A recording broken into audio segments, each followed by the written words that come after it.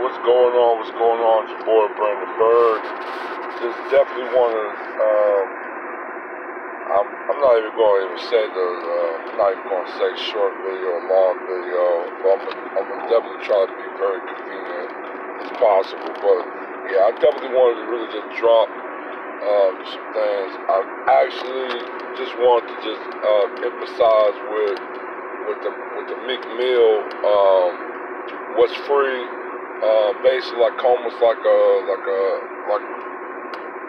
mirror of B.I.G. What's Beat and Jay-Z. I think Rick Ross, Meek Mill, all solid, but Jay-Z definitely took the cake. He was definitely emphasizing on about the culture and the industry, how basically a lot of young artists is really on some stupid shit, not really looking at the money or looking at their choices and shit, what's going on. Like 360 deals are intentionally set up to take your money and to take your work. So when you think about it, if you're creating a music, that should be your music. Nobody should not own your music. In a way, that's like a form of actually slavery, if you want to think about it.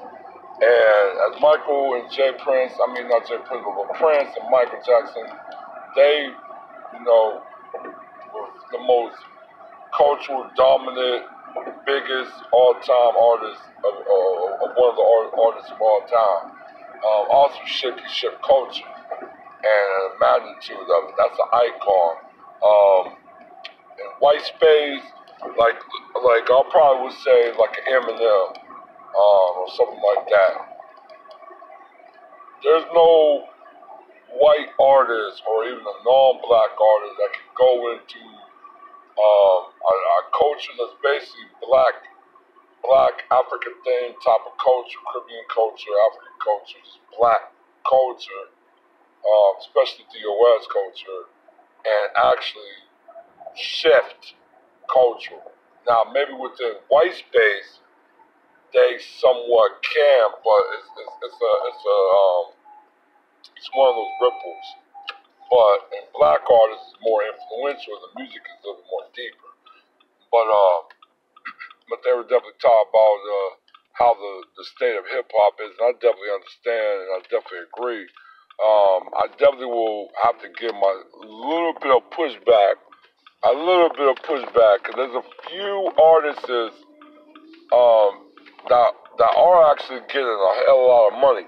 But in a way, also too, there are also some artists that is somewhat waking up to the thing is that they really don't have the money as they portray in their videos, and they definitely talk about little different things. I think I definitely want to just throw a little bit of defense with Kodak Black, because I listened to some of his music, his old music and his newer music. His older music, he was really more about hood shit. The newer music, he's now becoming a little bit more conscious. I mean, the consciousness is not as very vast as maybe other people, like if you want to prelude to saying, but he's starting to talk about some consciousness in his music. So I do have to say, Kodak Black and the latest of that generation, as 21 Savage and everybody, they are starting to get a little bit conscious about the industry. They're getting a little bit conscious about their money and their business moves and their business decisions. So they're improving. They're improving.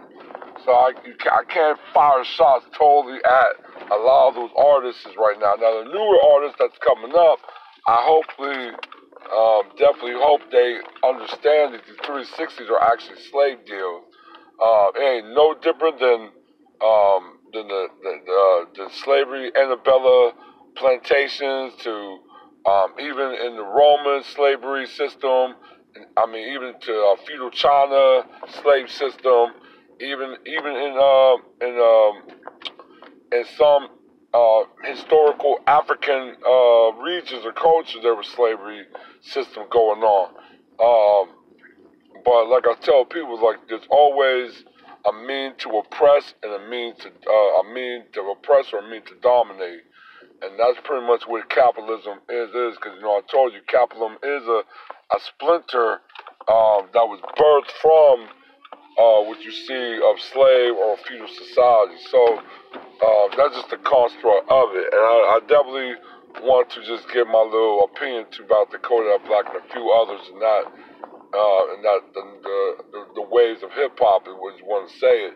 Now here's a lot of non-black hip hop artists is coming in. Are they disrespecting?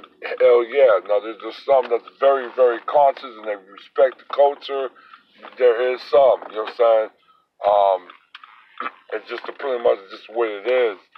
But I definitely want to just throw a little bit of defense on about thought crime with just a few people that they did mention that there is a little bit of a consciousness and there is a little bit of awareness and a different direction a lot of them are going. So that's pretty much what I really want to just really want to peg on. And I'll definitely get back with you guys real soon. All right, one.